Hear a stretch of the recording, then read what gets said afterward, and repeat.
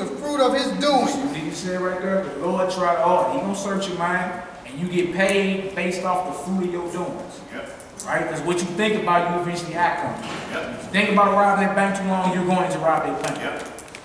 If you think about hollering at his woman too long, you're going to commit adultery. Yep. Right? What you think about, you act out. Remember, the Lord tells you right there, he gives you according to your heart's desire, the fruit of your doing. Yep. You're going to answer for that. And this here is in this life. So you don't, like I say, I realized this one day, the Spirit put it on me, whether you believe in God or not. Like all these atheists out there say, hey, ain't no God and all that. Whether you believe in them or not, you are still subjected to the belief. An atheist don't get to have everything in this world. Right. And just because he don't believe, what would be that to the believers? What example would that be to the believers if, just like what we read last week, in the Apocrypha, in the second book of Ezra, when he talked about you bring in the people who are more wicked than we was, and you show them favor. We have things that we have to do in this way. He said, I'm going to give you according to your doings. So you do well, you receive well. No doubt. No doubt. It's not just here today, sitting in here listening, and then going back out there and doing, returning to the world, and returning to the streets. Keep the party going on. Right. This is something that you have to keep in your heart at all times. Right. If I do well, I get well. If I do wrong, I do evil, I think evil, I contemplate evil. Go to sleep with that on your mind. And see what happens while you sleep. Trip off that right there. Let's go to Proverbs 28 real quick. Proverbs 28, 26. When the brother talking about, they tell you in society, what goes around, comes around. What goes up, comes down. The Bible says what you sow, you got to reap that. Shall you reap? Whatever you plant, you got to harvest that. So if you sowing in society, murder, witchcraft, rape, robbery, guess what you're going to get back? It's a simple equation. Like, it ain't hard. That's exactly what you're going to reap what it is you sow. Whatever you put out is what you get back. That's right. Right? So you want blessings. That's right. You want long, yeah, Proverbs 28, 26. You want blessings, long life, drama-free. You see what I'm saying? Do what it does say in the scripture. And the scripture is not some type of square religious book. The Bible is a nationhood book, a nationalistic. It's about the Israelites. Right? Their rise, their fall, and their soon coming redemption. It's a spiritual book. It's not a religious book. All the religions of the earth got hold of it, but what they're doing is promoting man-made tradition out of it. Right? Such as Halloween, that's what's coming up.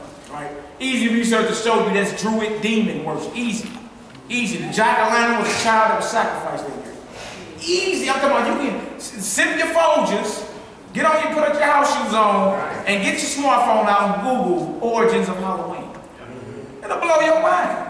Right? So for somebody to try to dress that up as if that's okay, so we're going to call it a Hallelujah festival. Trunk or treat. Or a trunk or treat. Trunk or treat. But the Bible tells you can't eat at the table of the Lord and the table of the devil. Right. You got to choose a side. Right? If the jack-o'-lantern is a sacrificed child, like had you been living during the time of the Druids, your little butt, like if the lock fell on your little boy, daddy came and took that boy and sacrificed him and drained his blood on the earth because they believed that pure blood given back to the earth would allow the gods to allow us to have a successful harvest. Huh? I mean, if sacrifice child, make a candle out of it. They use the fat from that child to make a candle. They fashion the candle and put it in the inside that pumpkin called the jack-o'-lantern, trick or treat. I mean, that's easy research. Right. But I mean, somebody would say, well, I mean, why do we do it today? Good question. Who passed it to you? Who taught you that? Well, mama. Who taught her? Her mom. Not meaning she didn't have your best interest or didn't love you. They all were taught something that's not in her. Right. They said, you learned the culture of another nation. You ain't learned the scripture because if you did, you would catch Christ saying trick or treat. Merry Christmas. Happy Easter. New Year in the middle of winter. Like the Sabbath been switched to tomorrow, Sunday. First day, like you would catch Christ doing these things. But everywhere you read about him, he was observing the Torah, the Tanakh, which is the Old Testament, as it is written in the prophets. What saith Isaiah? What saith Jeremiah? What saith Ezekiel? He quote the Old Testament the whole time, showing I'm the fulfillment of that. They all speaking about me. I'm here in the flesh. Let's roll. You see what I'm saying? But today his message been thwarted to where you think he just some passive hippie. Yep. Just love everybody. Yeah, go holler at them on Sundays and you good. Right? Today, our people will pray for the devil. Yep. You'll pray for him. Lord, have mercy on Satan. Yep. But Jesus Christ, John chapter 17, verse 9, y'all should write that down. Yep. In his prayer to his Father, he said, I'm not praying for the world. Yep. I'm praying for those you gave me. I'm not praying for everybody. Yep. But today, you're like, oh, pray for the Pope and Give the devil his due. let's read it. That's John 17 and 9. Read the whole chapter, John 17. It's his prayer to his Father before they crucified him. Go ahead, bro. I was saying, I don't want to speak on what you were saying, like in the recent churches or whatever, when people going with their doctrine, it's because they're kicking out the Old Testament. They make the Old Testament better. But they said that when Jesus died on the cross, he knocked out the Old Testament. That's false. When God said, my Old Testament the same today, tomorrow, yesterday, never change. Right, exactly. But this is what they tell our people. Right. They tell them, oh, Jesus did like that all again. As soon as you say that, they say, well, he died on the cross for his sins. And that's it. Old Testament. Right, and then wipe out the Old Testament, but trip off this. Trip off this. Him and the disciples after him quoted out the Old Testament the whole time. That's all they was talking. Look, that's all they had. That was right, like Timothy and Paul, all these are letters that they was writing. You feel me? Witnessing what the Old Testament was saying. All Christ and the disciples had was the Old Testament. How do you think they proved he was Messiah? They went to the Old Testament and proved he was a Messiah.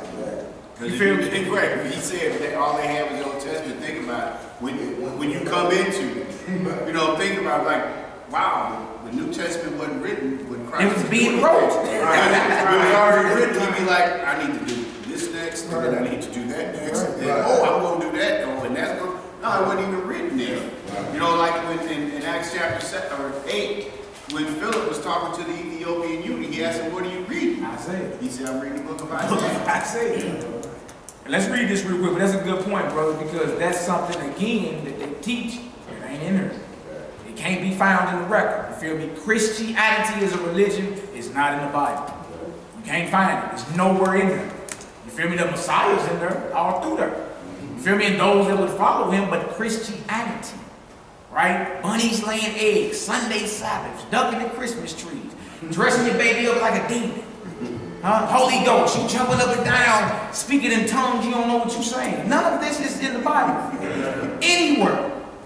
So what you've been passed is a doctrine of man. The Bible is the Word of God from beginning to end. It is the Word of God. The problem is you've been taught something that's not that, and then the masses confused what you've been taught with the very book right here. See? So you can't say deception ain't been running around. Right? We challenge people every Christmas, $4,000 per person. $4,000 per person for the first person that can find Christmas as a high holy day sanctioned by God in the Bible. You get $4,000 a piece. Who don't need that? I need it. Like if you said $4,000 a piece for everybody who can prove Passover, given by the God of the Bible, I'm coming to collect. Right. Everybody down, we paid. We all gonna line up there, chapter and verse, and you finna pay us out 4 racks a piece. Right. But you wouldn't be able to do that. She got something I'm coming to you, brother. Go ahead, sir. I was saying, as you were saying, like they can't find things in the Bible, but what they do find in there, they won't honor. I buried my mother last Saturday. The church she been in all this time, supposed to help us, with the finances. Yeah. And the Bible couldn't say bring all your money to the storehouse so it could be meat for my people. So when we were short on the front room, I thought the man just gave us the money, to help. My mama, her mama, all my family go to this church, they pay tithes. We was taught that. Well, that should have been paid for. I got $75,000 in the church. $7,000. But what I want to say is, what they see in the Bible, then you can convince them to do that because after the funeral, we was told, Pastor said he want that $1,000 back Tuesday. Wow! Yeah, we went need that money back, huh? The next day they hit us with that, right? And I'm like, well, what about the tithes and the offerings? And we supposed to come to the church, you know, because it should be meat for her, because she was a member there and all the family groups. Right. They didn't want to discuss that. And when I called the pastor, he hung up. He didn't want to talk about it. Actually, what happened, he got mad because she found out about the truth. You see what I'm saying? I was a baby when I was at the church. She stood up one day and questioned him in the middle of the church and said, hey, this ain't in the Bible. What you said ain't there. I'm reading the same scripture. He said, hey, you the kids get out of my church. Yeah, you know, you're going to get these false shepherds out there. You know what it is. No, but I'm just saying how they got offended by something I pointed out in the Bible, that they are word in the Bible because you say all this to get the offering on something. Right. You know, there should be meat in the store, so it was money for my mama to be buried in. We should request a bereavement right now for money because if we had it, we wouldn't need it. Right. But I was just saying how they put things in the Bible or quote things that's not in the They Bible quote things, and they right. stick to it. Yeah. Then you show them something in the Bible, you have offended them. Right. And that's the same Bible with the same scripture you got our money in. Right. To them, it's not the Lord's storehouse, it's their storehouse. Right. You can't get none of that once you do it. Yeah. Well, come on, let's get some understanding. Proverbs 28, and then we need the scriptures on the New Testament scriptures on the Old Testament. Proverbs 28, 26. Proverbs chapter 28, verse 26. He that trusteth in his own heart is a fool. You heard the Bible say? He that trusteth in his own heart is a what? Is a fool. Is a fool. That's what hurts somebody to feel. If you read that, have somebody say, psst, God knows my heart. And you read that scripture, or you might catch a fight or something. Somebody gonna be mad at you. Did you just call me a fool? This nigga cuss me out. Cuss me out. Because that word cuts to the bone. You know what I'm saying? Either you're gonna say, you know what, let me get myself together, or you're gonna kick. Kick against you. Let's talk this from the top again, brother. Proverbs 28. Verse 26. Proverbs 28, verse 26. He that trusteth in his own heart is a fool. But whoso walketh wisely, he shall be delivered. He shall be delivered. So again, the excuse that God knows my heart don't hold up with the Lord. It says your heart is deceitful above everything.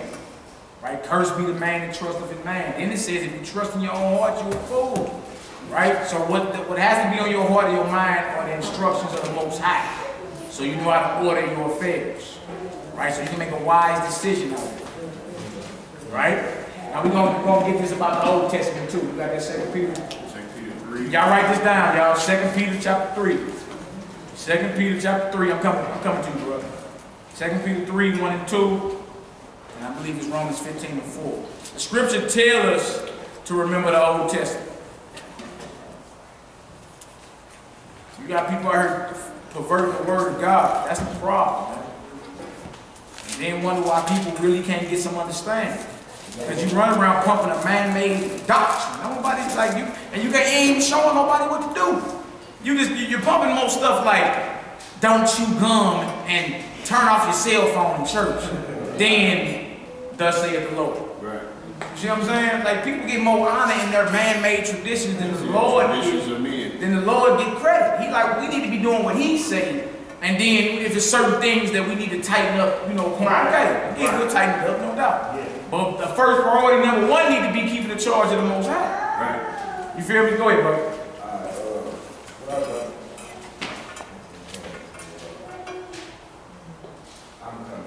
Okay, let's read this real quick. We're about to go to this 2 Peter 3, 1 and 2, and then this Romans 15 and 4. Now these scriptures right here are New Testament scriptures that show you keep the Old Testament. Rehearse the righteous acts. What you're not doing in the Old Testament is killing animals for the remission of your sins. That's it. That's what you're not doing. Right. Temple services and all the laws that would be on the priests, because they were the mediators between Israel and the Most High. All they got to do with the body of the Messiah. Now, you're not killing animals for the remission of sins. See that? But we still rehearse the righteous acts in the scriptures. We still rehearse the righteous acts found in the Old Testament. Go ahead, brother. All right, and what about Moses' law? Did Moses' law fall because of Christ? Well, we got to understand what Moses' law is. Christ and Moses' law go hand in hand. You feel me? The difference is the priesthood. Priesthood, what you had to do to go atone for your sins. Under Moses, it was bring some animal and they blood, flesh of animal and blood. Under Melchizedek order, it's the body of Christ. You feel me? Well, his crucifixion was a sacrifice. That's what that was. So when people say, when it says Moses' law or something that's nailed to the cross or whatever, it's talking about the law of the priests. But Jesus Christ said, you can't talk to the Father or visit No doubt. without going through him first. Exactly. He's the way to the Father. Now, I'm going to go back a little bit where you were at first. And before Jesus went into the heaven, he told me that they're going to do, we prophesied that they will do more Great very things. gifts. And what like he did, here to sick, you know, All the mighty things, and you know, he said greater. Not on the same level, not somewhere, not in the same ballpark. He said greater. These are gifts that Spiritual power. send back to the people who truly believe in doing his work. Right? Yeah, no doubt. What you about this? Who doing that? Like who's walking on water? Well, I didn't say about walking on water. I'm talking about like, yeah, no doubt. What we talking about? When you say greater works than you. That's what I'm talking about. Like ain't nobody. I'm talking about walking on water. But even at that, Jesus Christ said, we can walk on water if we truly believe and have faith. But if we don't have that measure of faith to believe that we can do this, we can't do anything. No doubt. No doubt. You gotta have faith. Faith is a grain of mustard seed. My simple question to you is, who is doing greater works than Yahweh Shai now? I'm not looking for that. But the thing That's what you quoted. You said we shall do greater works than that. So since he died, who has done greater? Okay. What I was trying to say is that since we have that available to us, because he did die, he did raise again, he did go up into the heaven, and he did send it back what he said he was going to do. Yeah, we have to believe in that and try to receive that. That's what no doubt. Yeah, I'm just trying to get you to see when the greater works coming. You feel me? Like no man in the flesh is doing good. Like people ain't even came close to what he was doing. Like no matter what it is. I'm talking about opening the eyes of the blind, feeding folk, healing folk. Like nobody even came close. But see, there is a time coming in which we will be given our spiritual powers, resurrected out the grave, become immortal, and as a mighty nation do works like you were seeing him do on earth. We will be doing those things in the world to come. Some of the priests, the apostles, they got the gift. They had spiritual power. No doubt. No doubt. And we still have them available. Yeah, no doubt. My question is, who's doing greater? You losing focus. What's greater works than these? I'm saying that. I can't tell you that because I'm not going to watch them. I'm saying, bro, you quoted it first. You said greater. I know of this, and I'm saying this, that there are some people that's doing that. Because the Bible said that of course, there are people with spiritual power. My question is, who is doing it greater? Nobody. You just about this, but that's what came off your mouth at first. You said greater things than these. Right. Nobody done did greater. You heard all men that the Lord dealing with. Certain brothers know how to heal. Certain brothers know how to do certain things, you know what I'm saying, know that the Lord dealing with, of course. I'll never deny that. You got the apostles, Paul and them, Peter and them was doing miracles. They weren't greater though. The devil being able to treat God for him though, try to make him not believe. Like when he went to he threw the stick down and took the stake, he had the pharaohs, had magic. Spiritual power, Moses. You don't know when it's the truth, but when he said it's going to be greater. Anybody going to know that it's who the word is going to be the works of the Most High. You can't mistake. Like when he say, I will be sanctified in the midst of my people. Like that'll be something that's evident in that day. You feel me? Them brothers are immortal. You can't kill them. They in order. They in rank. They a mighty army of God. You cannot deal with them people. That's when the greatness come. Of course, there are brothers with spiritual power. The Lord measure out to each man according to his ability. I never deny that. You feel me? But the greater works, those days are still to come. You feel me? That's what we waiting on. No doubt, brother. I feel you. No, it ain't an argument. It ain't an argument. It's all about understanding. I heard greater come off. So, you feel me? So for everybody, let's get this about the Old Testament. So greater hasn't came yet. Let's read this. 2 Peter 3 real quick. Okay. 2 Peter 3, 1 and 2. The second epistle, beloved, I now write unto you, in both which I stir up your pure minds by way of remembrance. Peter said, stir up your minds, pure minds by remembrance. Call something back into your memory. Come on, brother. That ye may be mindful of the words which were spoken before by the holy prophets. There you go right there. Be mindful of the words spoken of before by the holy prophets. Where are the prophets in the Bible? The Old Testament. That's the Old Testament. So Peter, right-hand man of the Messiah, he going on record like, look, I'm trying to get y'all to remember. Stir up your pure minds by way of remembrance. Be mindful of the words of the holy prophets. So the Old Testament is still valid. All right, come on, brother. And of the commandment of us, the apostles of the Lord and Savior. That's it for that? Yeah. Romans 15 and 4. That's that next one. Romans 15 and 4. Then we're going to get to some more parables of the Messiah.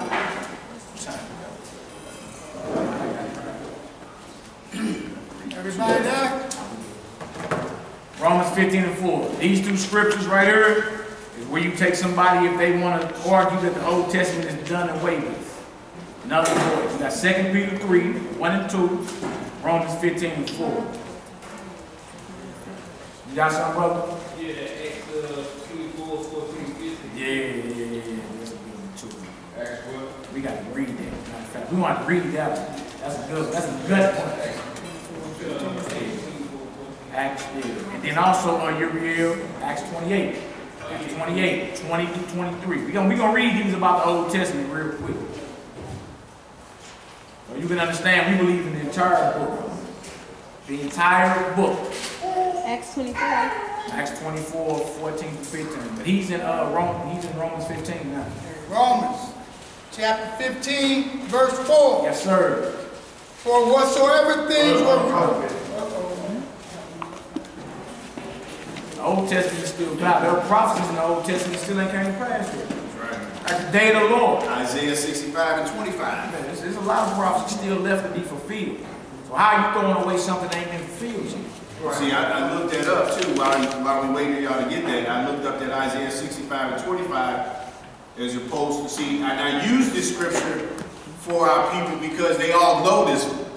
It says that the wolf and the lamb would lie down together and that the lion would eat the straw like the bullock. That's like every black person know that one because I would grow up with that one.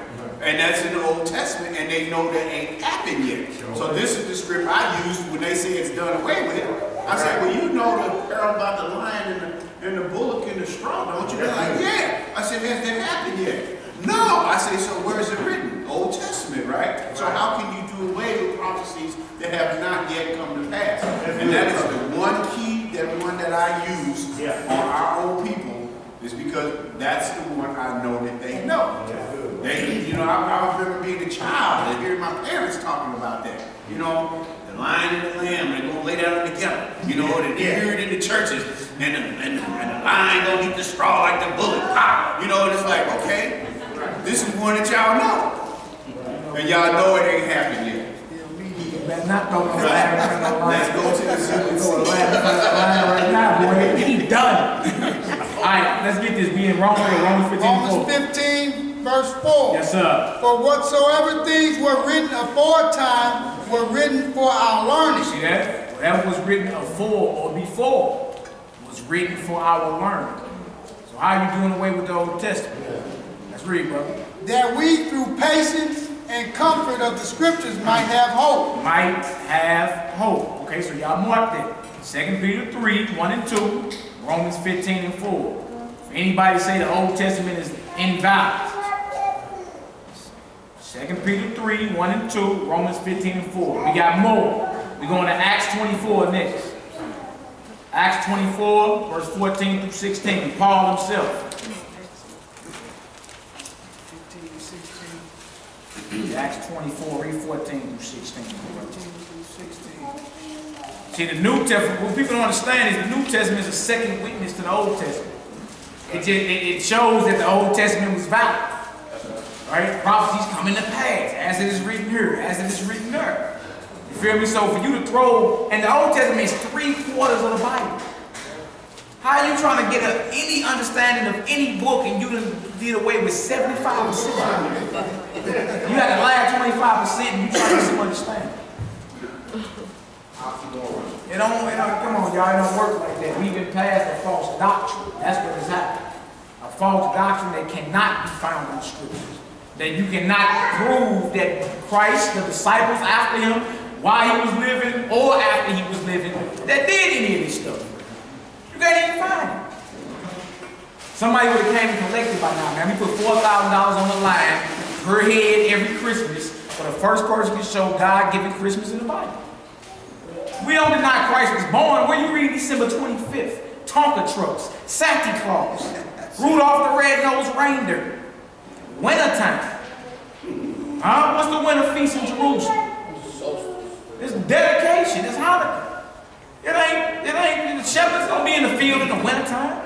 Sheep definitely don't be feeding on no frozen grass. Like I'm talking, these things need to be more and more common. You see what I'm saying? If it's not in the Bible, who passed it to you? Right. Right? Could you have been passed a false doctrine? The first thing Christ told his disciples in Matthew 24, when they asked him, what's the sign of your coming? When shall these things be and what's the sign of your coming to the end of the world? The first thing the Lord told them is say, watch out for the deception. He ain't giving no sign up. Watch for the deception. Many gonna come claiming they dying. You see what I'm saying? So you being deceived ain't something that you all, well, it's okay. I know it's satanic and wicked, but it's for the kids. Let's not play around with it. You got that, bro? Acts 24, verse 14. This is Paul right here. But this I confess unto thee, that after thee way, which they call, here say, so worship. Wait a minute. But this I confess unto thee, that after the way which they call heresy, so worship I the God of my fathers, believing all things which are written in the law and in the prophets. Is that Paul? Who you think was Paul the white Roman? And Paul was a Hebrew Israelite from the tribe of Benjamin. He had Roman citizenship, like you in America, right? Got citizenship in America. Yeah. Paul just said right here, I worship the God of my fathers, believing all things which are written in the law and in the prophets. So why was they proving Christ was the Messiah? They was going to the Old Testament and proving. Read the next two verses, my brother. And have hope toward God, which they themselves also allow, that there shall be a resurrection of the dead, both of the just and unjust. Yeah, and that's something else he was teaching, because the Sadducees, the Sadducees didn't believe that. They didn't believe in the resurrection. So those that follow Christ really believed he was harvested about that grave. He was resurrected. Right? Kind of hard for people to believe. They